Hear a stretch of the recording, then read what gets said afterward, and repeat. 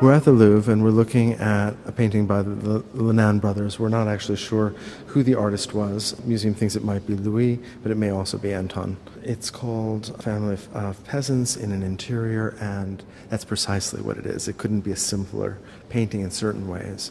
And that's what the Nain brothers were known for, these somber and serious images of peasants, which we would call genre paintings, or scenes from everyday life. And it's something that we see a lot of, especially in Holland in the 17th century.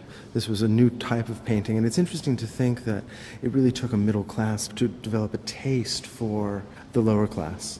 Right, so there's a sense of the virtuousness and morality of this peasant family. Of simplicity. That even in their poverty, there is something intrinsically good about them. And we see several generations of the family. We have a very simple interior with a cat and a dog and a figure playing an instrument, and the figures arranged in a relief across the foreground. Right, and it does feel like a relief because of the light that rakes through. You had mentioned that the colors are very simple. They are. They're mostly browns and beiges with some gray, some off-whites, and a little bit of green, and almost nothing else. It's a very reduced kind of palette, but the artist is able to really use that and use tone to show the beautiful modulation of light as it passes across the folds of the cloth. Yeah, it's hard not to think about Caravaggio here, right? Because the figures are very close to the foreground.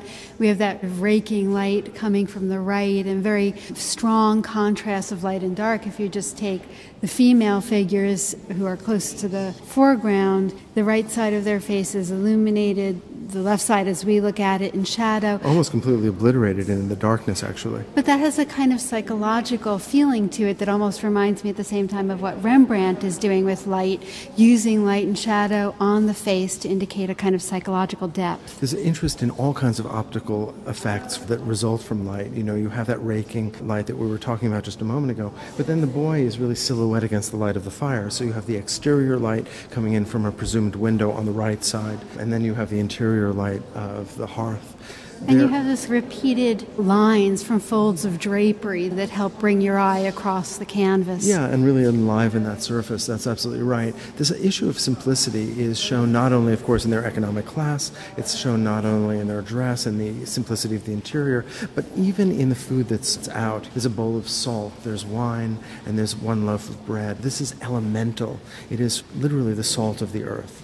And I think it's really telling of a culture in the 17th century that prizes to an enormous degree pomp and ceremony, that there's also real interest in the most simple life.